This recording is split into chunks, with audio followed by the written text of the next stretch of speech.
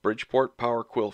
This is a quick little video on how to engage and disengage your power feed and set feed rate per revolution. Okay, let's get started right now.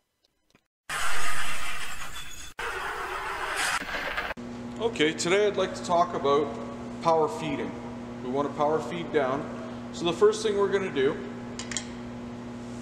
is we turn the machine on and we see that this guy's in the off position. Okay? So what we need to do is stop the machine, put this into the on position. So now when this is turned on, this is disengaged, but when I engage this thing will start turning. See how this isn't turning? Now, there's three settings here. I can push it in, which will draw this guy down. I can put it into neutral. Whoops. I can put it into neutral, and then I can pull it all the way out, which means it'll feed upward. And that all depends on the rotation here. If you're in low, it'll go one way, but if you're in high, it'll go the other way. Okay? So now let's try and power feed down. So let's say I'm up here now, and I want to start power feeding down. I just engage it to that point. I would set a ruler or something else along those lines. I can set my stop, and as soon as it hits my stop, it'll kick out.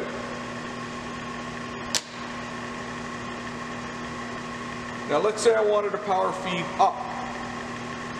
So I can bring this down, pull this all the way out, engage, and now it'll power feed up to do back bores and things along those lines.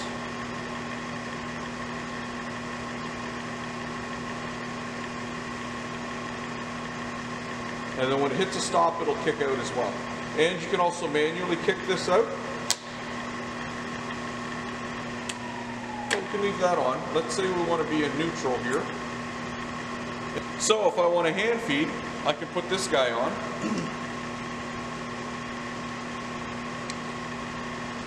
Engage, and I can hand feed down, or I can hand feed up as well.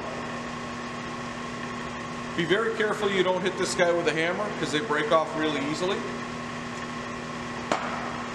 When we come down, the quill jumps back up. If you're boring, you might not want it to pop back up. So what we can do is put a small amount of pressure on the quill lock, just enough to hold it into place.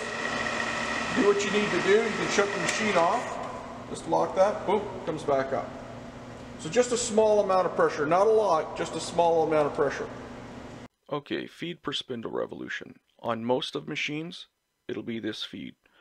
On high, it's going to be 6 thou per revolution. On medium, it's going to be 3 thou per revolution. And on low, it'll be 1.5 thou per revolution. Now, to change the speed that this goes down, I turn the machine off, and I have a low, a medium, and a high. So if I'm on low, this is what it'll look like. And this is me spinning at, we'll say 2,000 RPM. Put this guy down here.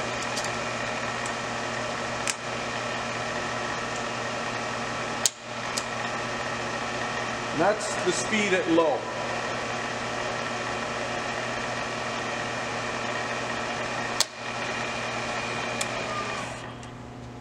Let's turn it to high. See how that's spinning much faster? That's the speed at high.